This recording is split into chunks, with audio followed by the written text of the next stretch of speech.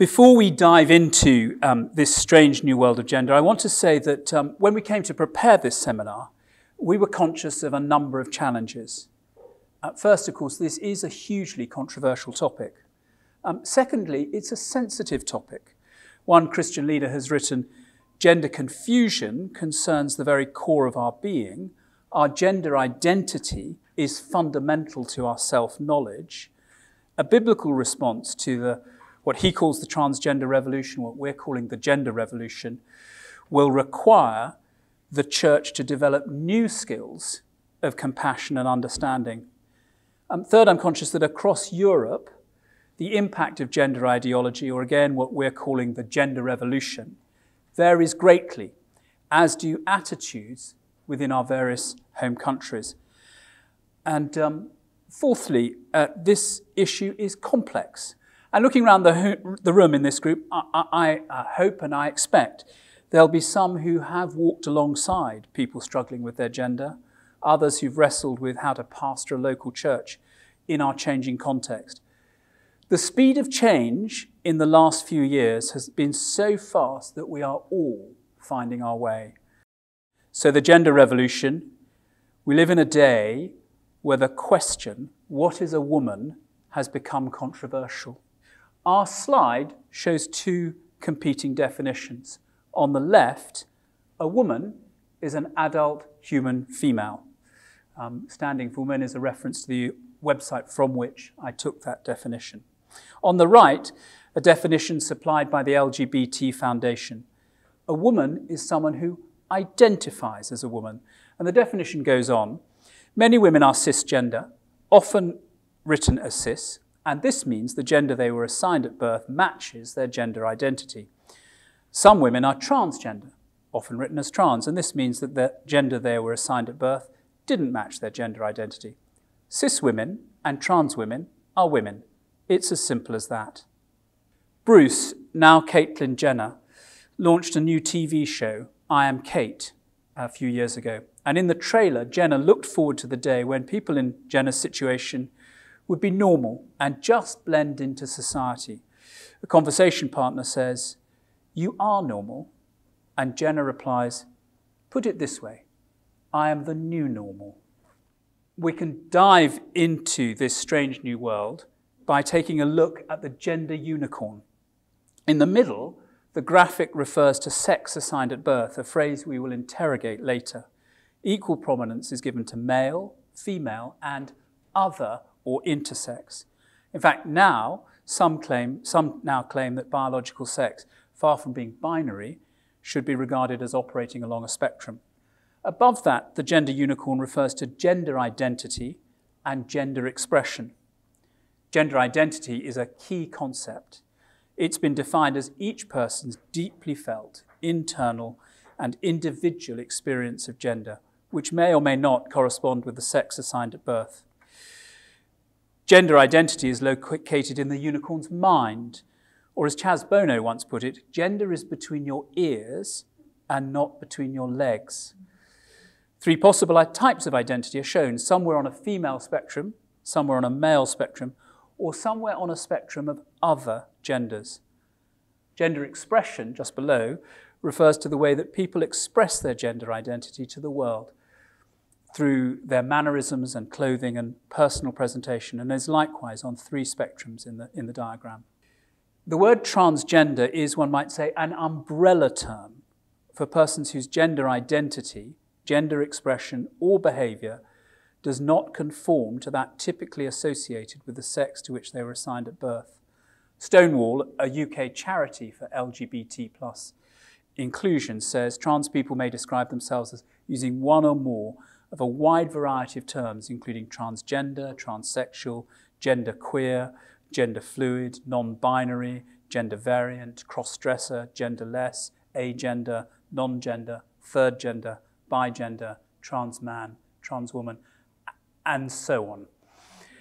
I recently heard a medical expert say that this umbrella term includes people who once would have been described as transsexuals, people who seek permanent bodily changes, transvestites, people who like to wear clothes, makeup or hairstyles that transgress normal gender norms, people with certain types of fetish, and increasingly, people who occupy a kind of youth subculture, similar to goths or punks in the past.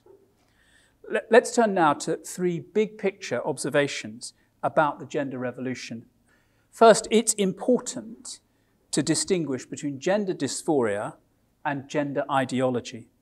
Gender dysphoria is a medical diagnosis made when someone experiences distress or discomfort because of a mismatch between their inner sense of gender identity and their biological sex.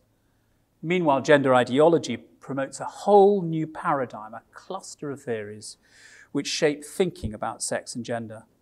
It is perfectly possible for a person to be transgender without any experience of gender dysphoria. Second, it's helpful to see the gender revolution as an expression of a struggle felt by many today to find and express personal identity. When the actor Laverne Cox, a trans woman, was interviewed by Time magazine a few years ago, Laverne Cox said, "More and more trans people want to come forward and say, 'This is who I am.'" But behind these personal identity questions lie deep philosophical questions about the human person. What or where is the real me? And how do I discover that?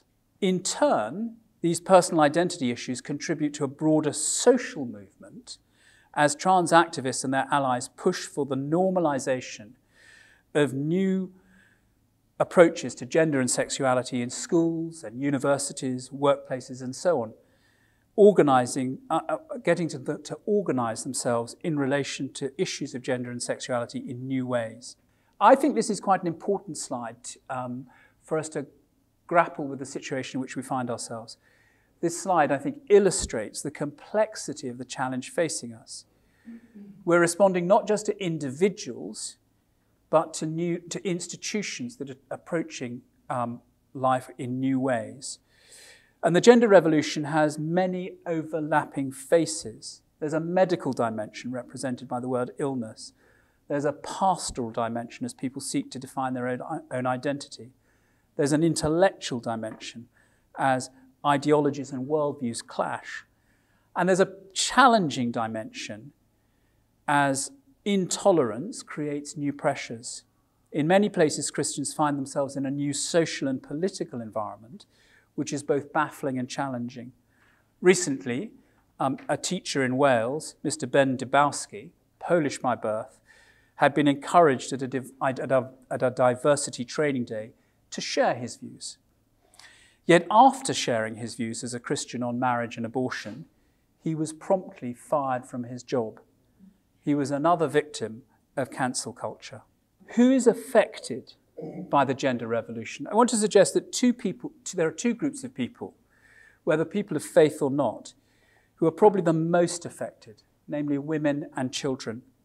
So biological sex being real, men and women are different, and sometimes this matters especially for women in sport where biological males have a built-in advantage, in the need for safe spaces when women will or may feel vulnerable if trans women are present, places like rape crisis centres, prisons, changing rooms at the gym, and maybe just being able to freely meet with people of your own sex.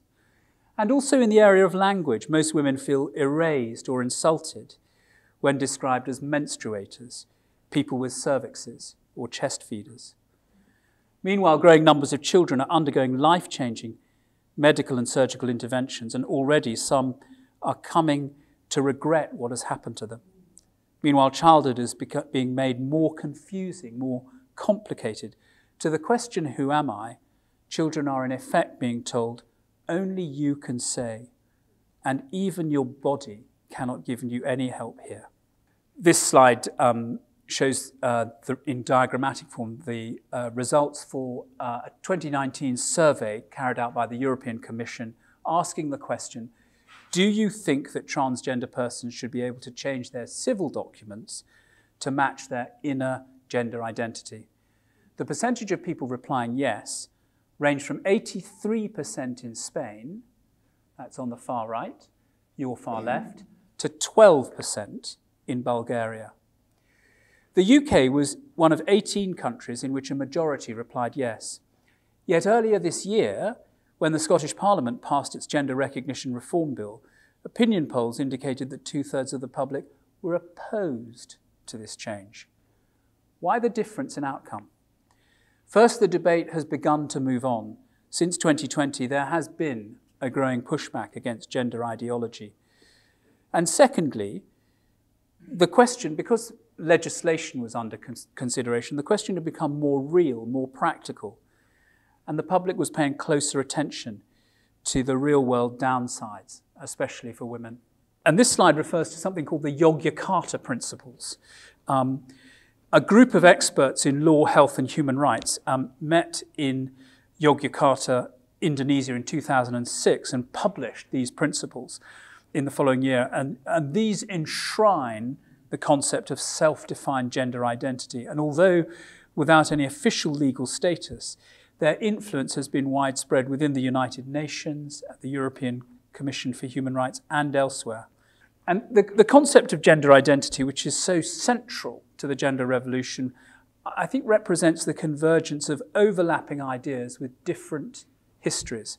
So first, there's the idea that our internal experience is of paramount importance in forming our sense of who we truly are and how we should live. Philip Rieff, a sociologist and now passed on, coined the phrase psychological man to highlight this inward turn and to distinguish modern man from his historic forebears, political man, religious man, economic man. This emphasis on the internal self as our authentic self has deep roots in Western culture. By contrast, the idea that gender is not only distinct from sex, but something entirely detachable from sex is a much more modern phenomenon. You might find ancient parallels, but in the West, it's a story really to be found in the evolution of feminism in the 20th century. Author of The Second Sex is famous for her saying, "One is not born, but rather becomes a woman." She meant that gender is a social construct. Differences in opportunity and aspiration, patterns of social interaction are learned from one's culture. So the feminist might respond with the slogan, "Biology is not destiny." However, since the 1980s, under the influence of postmodernism, a good deal of feminist writing has, curiously, questioned whether there is a stable category of woman. For Judith Butler, author of Gender Trouble, gender is a performative accomplishment, a performance typically carried out unconsciously in response to a script supplied by society, and which creates the illusion that men and women exist. And I say illusion because for Judith Butler, even sex is to be understood as a social construct. What she means by that is that the body has no intrinsic meaning. If the difference between men and women has traditionally been treated as significant, that is because societies have chosen to do so. In reality, differences in our sexual organs are no more significant than differences in eye colour or hair colour. Once you take that view, gender has no anchor in sex at all. There's nothing to anchor it in. Third, alongside this emerges the idea in queer theory that the gender binary is to be dismantled. For the gender binary is rigid, arbitrary, oppressive, an external structure imposed on individuals by the dominant narratives of society. So resistance to the gender binary has ultimately a goal that lies elsewhere. The aim is to smash heteronormativity. The notion that heterosexuality is normal is dissolved by acid if the gender binary can be dismantled. And finally and briefly, the phrase sex assigned at birth captures at one and the same time a dismissive attitude to science that is characteristic of queer theory, and a preoccupation with the power of language to shape our experience of the world. So in this case, a doctor, an authority figure within our culture, imposes a label on us at birth. We move to the next slide. I just want to suggest in the briefest way two deep roots to the phenomenon we face. And the first we've already touched on. It's the idea of the rise and triumph of the modern self, expressive individualism, the authentic self. This film poster about a Danish man who sought to transition in, I think, the 1930s, has the strapline, "Find the courage to be yourself." We have, over 2 centuries really, the persistent attempt to pursue freedom from authority, whether that's or the authority of nature or the authority of rules. And this film, a few years old now, called Zootopia,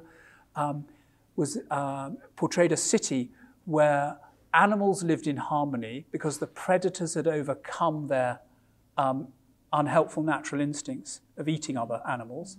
And the strapline for the city was, "Where anyone can be anything." And then a hint too of the authentic self again. Shakira, who sang the theme tune, "Try Everything," said, "I wanted to be involved with this film because its message is, you do you." So those 2 themes have deep root the desire to move to freedom from authority, freedom from nature, and the expression of the authentic self. We're going to move on now to the Bible. And I want to begin with these words. In the beginning, God. That is the foundation which changes everything. Glyn Harrison wrote a book called A Better Story, an attempt to model how Christians can talk about sexual ethics and the purpose of sex in a way that can engage with contemporary secular audiences. And he suggested a particular mode of conversation, a posture, if you will, in which God welcomes, reveals, nurtures. He offered 5 foundational statements in the context of discussions on sexual ethics, but they apply as much, I think, to discussions of gender identity. Here are those 5 foundational statements. God has spoken. You don't have to figure it out. You don't have to figure it all out for yourself. God welcomes you into a reality of his making, not yours. We flourish as human beings when we work with, not against, the grain of God's reality. God not only reveals who he is, but he reveals who we are as well. And then last, and hugely importantly, no matter what happens, God is good. And that may be a helpful posture for us to have in mind. I'm now going to think about the theme of our bodies matter. And I just want to draw attention to the fact that in the biblical accounts, the making of human beings and our embodied life is emphasized. The creation accounts stress our materiality. The man is formed from the dust, the woman from the man's side. The physical differences of the man and the woman are affirmed by the fact that they're created in different ways. And this emphasis reaches a high point when Adam sees Eve for the first time and cries out, "This is now bone of my bone and flesh of my flesh." Our bodies are not things we inhabit, a kind of sleeve around the real me. Rather, they are the way we inhabit the world as the kind of creatures God has made us. Indeed, Paul in 1 Corinthians 6 can use the expression "you" and "your body" interchangeably. I think it's important to note that our bodies give us clues to deeper realities. We are tempted to imagine that radical autonomy is a possibility for us. But our bodies mock that idea as ridiculous. Our bodily life is dependent on resources which must come from beyond us.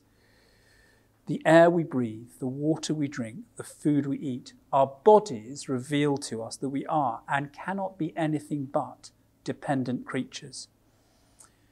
The theme of the body as a gift and as a given. Our status as God's image bearers and our bodies come to us as a gift from the generous hand of God. We didn't make or choose our sexed bodies, but we can either embrace and rejoice in God's gift to us or resent or resist his gift.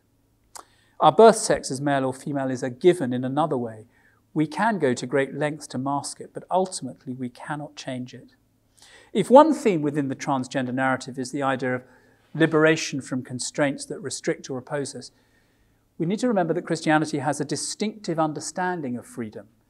True freedom is not found by seeking to overcome the constraints of nature or moral norms, but in fulfilling the purposes for which God has made us and becoming the person God intends us to be. There's a discussion about what freedom looks like in this area. Turning to salvation history in the body on the next slide, the human race's dramatic attempt to establish autonomy fractured humanity's relationship with God and our neighbour. But more than that, there was an impact on our relationship with nature and the self. The human person is intended by God to be an integrated whole, body, mind and soul.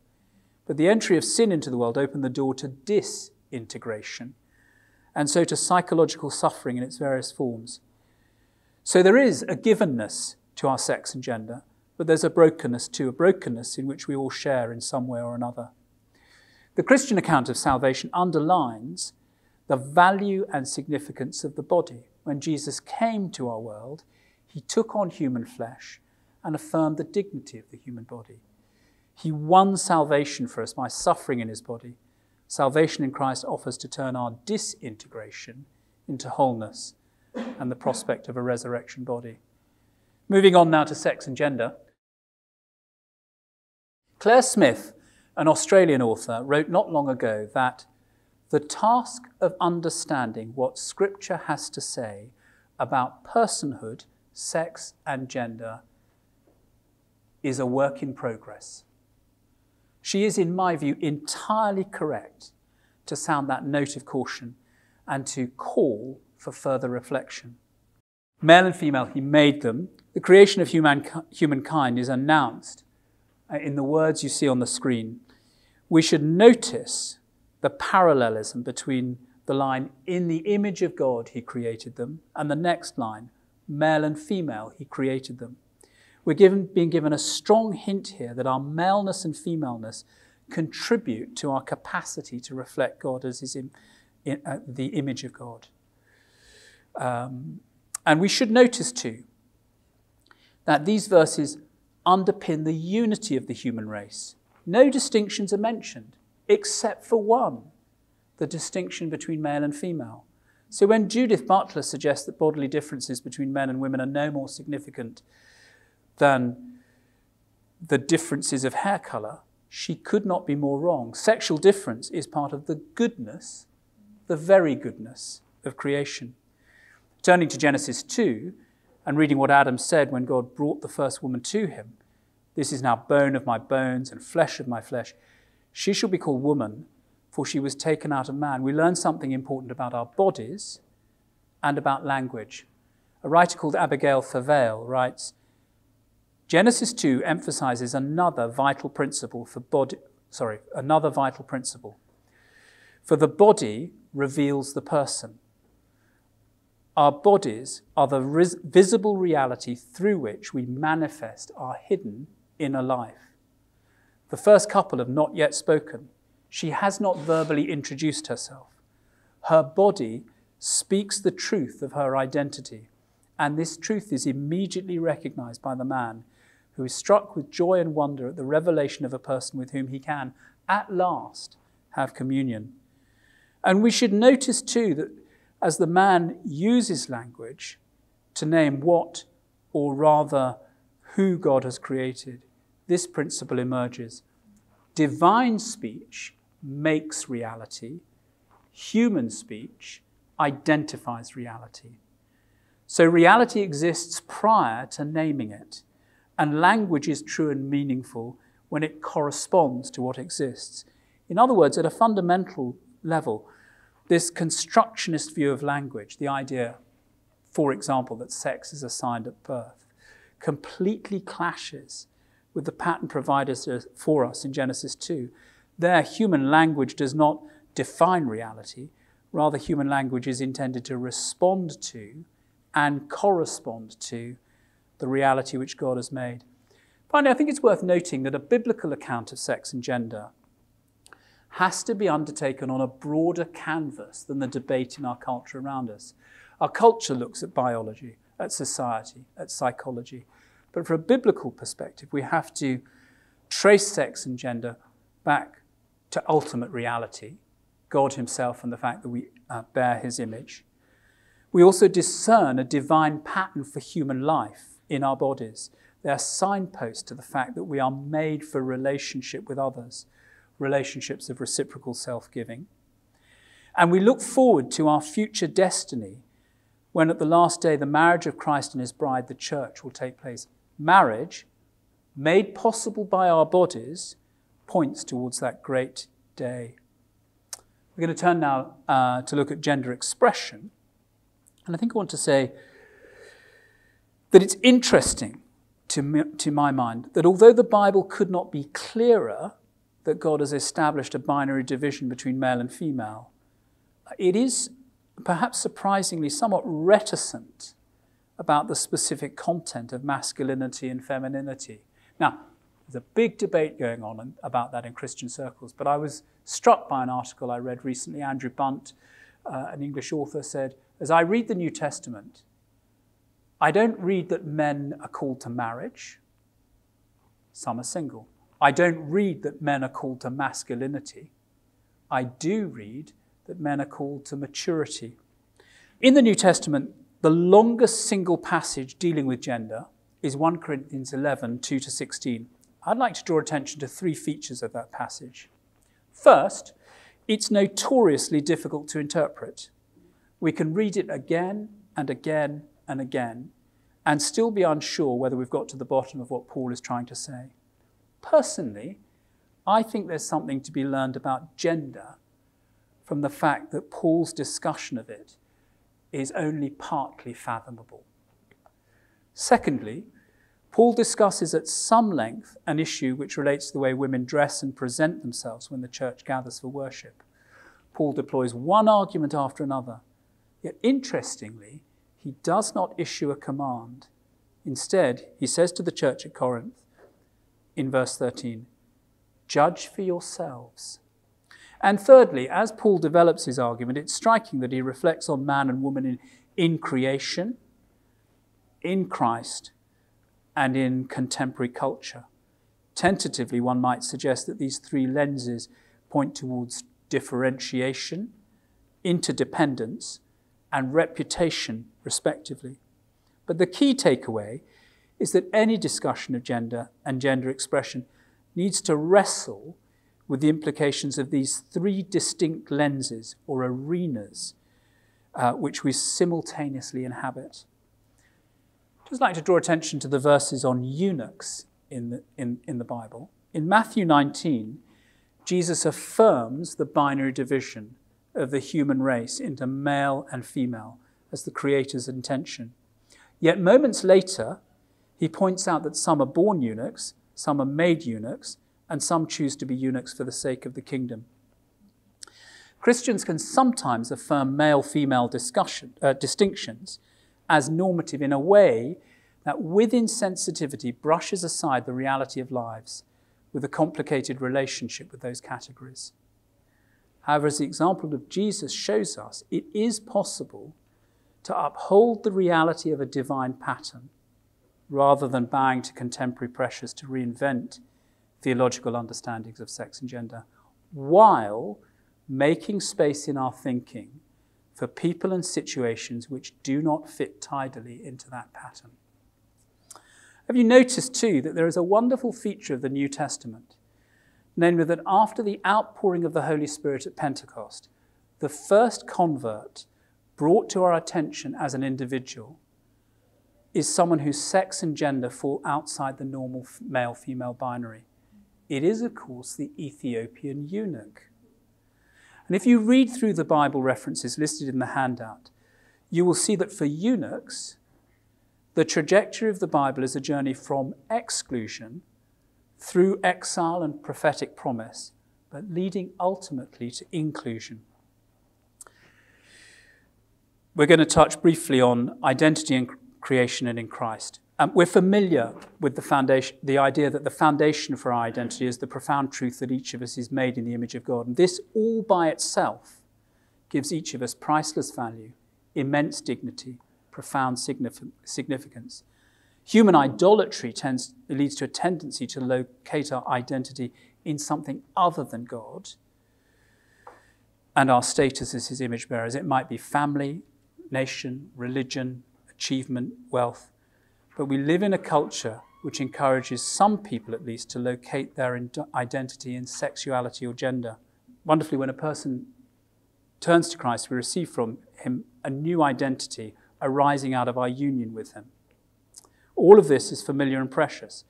But I want to suggest that our practical theology of identity needs to be unfolded beyond this. Here are just a few thoughts to begin such a journey. First, I think we need to place more emphasis on identity and community. I sometimes wonder whether discussions about identity which focus on the fact that each person is made in the image of God and we have a new identity in Christ may sometimes be affected by an echo of the individualism in our culture. I want to suggest that we need to place greater emphasis on our identity and relationship. Yes, in relationship to Christ. Yes, in relationship to God our Father, but also in relationship with our fellow believers as a member of the family of God, part of the holy nation and royal priesthood. I think there's some value in seeking to unpack what we might call the various dimensions of our identity in Christ. This isn't exhaustive, but it occurs to me that it's a personal identity. Jesus calls his sheep by name. It's a relational identity. We become children of God and join the family of believers. It's an eternal identity. Looking back, we were chosen by God before the creation of the world. If I am a Christian, I can affirm that my personal history did not begin with my conscious experience of myself or my gender. Looking forward in heaven, Jesus will give each of us a new name known only to us. It's a dynamic identity. We are being transformed into the likeness of Christ as we work out our salvation. Yes, we receive an identity from God in creation, in providence, in Christ, in community. But how exactly this unfolds is partly in our own hands. Touching then on the pathway to salvation and suffering and hope, struggling and healing. This side of heaven, as Paul writes in Romans 8, we groan inwardly as we wait for the redemption of our bodies. The Christian Medical Fellowship in the UK published a paper on gender dysphoria some time ago and wrote this: to those wrestling with gender confliction and incongruence, as with all disorders, the gospel brings hope that the God who made us male and female can realign distorted identity and bring increasing coherence between sex and gender, even if such healing may not always be fully realized in this life. The path of Christian maturity is often one of learning to honor Christ in the midst of our struggles, waiting and trusting. Wonderfully, a day will come when our struggles will be over. I want, by way of epilogue, to make 3 suggestions about forming our response to the gender revolution. The first is this, that Christians are called to love. And I was very struck when I first came across the fact that the noun in the New Testament for hospitality is a compound word.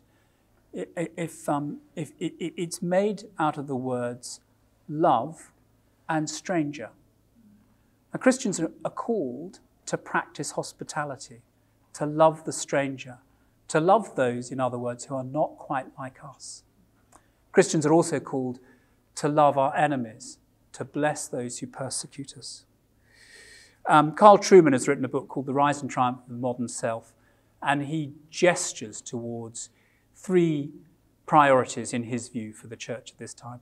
1, because so much moral argument goes on in our culture on the basis of emotion, feeling, and preference, he says it's vital for the church not to follow that pathway, but to remember to base our moral reasoning on Scripture. And he would say to reclaim the value of the natural law.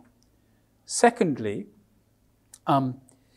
he urges that as a church, we need to recover a sense of the importance of human embodiment, not just because of transgenderism, but because of humanism, because, as the gentleman said earlier, that the definition of what it means to be human is under threat. And it's under threat particularly in areas that relate to our human embodiment. And thirdly, he argues that partly because of the social pressures we've been hearing about, the soft totalitarianism, and partly because we live in a very individualistic culture, that we need to place much more emphasis on building rich and deep communities. And last of all, the first little book that came out in the UK, to my knowledge, from Christians from an evangelical background on transgender, it's just a little pocket book, and it said at the end, here are 3 priorities. We might add a 4th now. First, compassion. Second, conviction. Third, wisdom. I would gloss those. Compassion, yes, but with respect. Compassion makes people look as though they're only in need. They haven't made choices for themselves. So compassion with respect.